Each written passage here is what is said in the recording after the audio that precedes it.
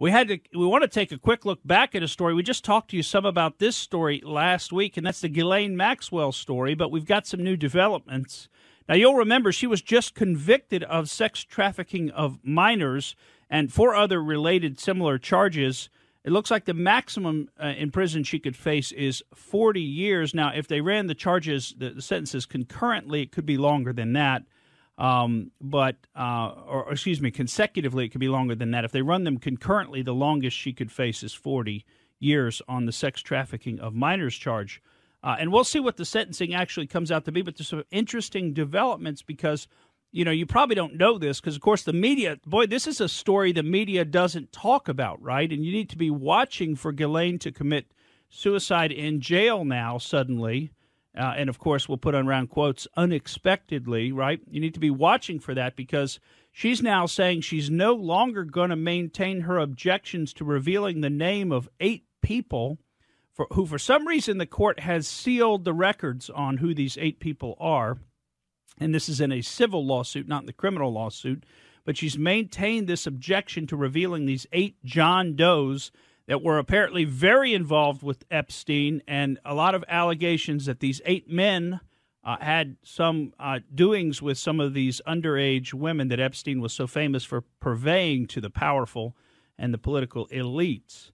And we don't know who those people are. It's come up in the Prince Andrew case that's pending in New York, which his motion to dismiss the case just got denied, interestingly, last week. And so he is going to have to go to trial probably on that case unless there's a summary judgment, which is highly unlikely. And, of course, that's a case brought by Virginia Giuffre against him, saying that he abused her when she was underage. And, of course, you got that famous picture that so many of us have seen with Prince Andrew with his arm around the waist of Virginia Giuffre, and Ghislaine Maxwell is standing in the background with kind of a Cheshire Cat smile on her face. And we don't know who took that picture. I always kind of wondered who took that picture. Is that Jeffrey Epstein behind the camera? And was that one of those pictures that he could use for blackmail purposes against some of these powerful people? And, of course, that's the allegation, that he was running a sophisticated blackmail ring to entrap politicians and rich men and get them essentially get himself on their payroll. So we're going to hopefully find out some more about that. We'll find out who the 8 John Does are who have yet to be revealed, if Ghislaine Maxwell makes it long enough to tell us who they are. One other small development in that case, it's interesting. The Queen of England has just about completely disavowed her son, Prince Andrew. Queen Elizabeth has. And last week, she stripped him of his military titles, and as Buckingham Palace would put it, with the Queen's approval and agreement. Well, believe me, if it's with the Queen's approval and agreement, she said it was to happen.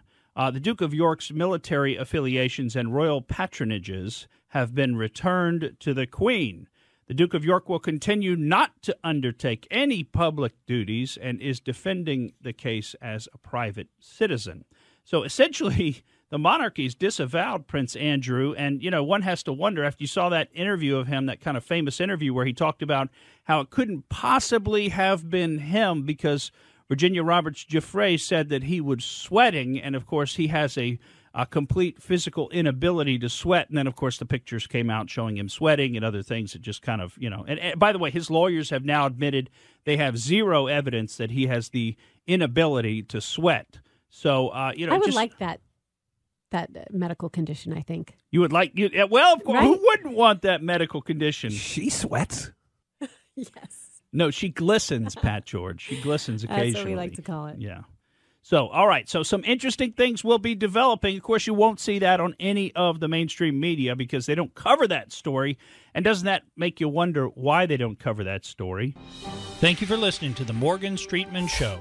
We hope you enjoyed what you heard. And if you did, please click like and subscribe to help us out. And remember that we recommend that you exercise your brain at least once a week.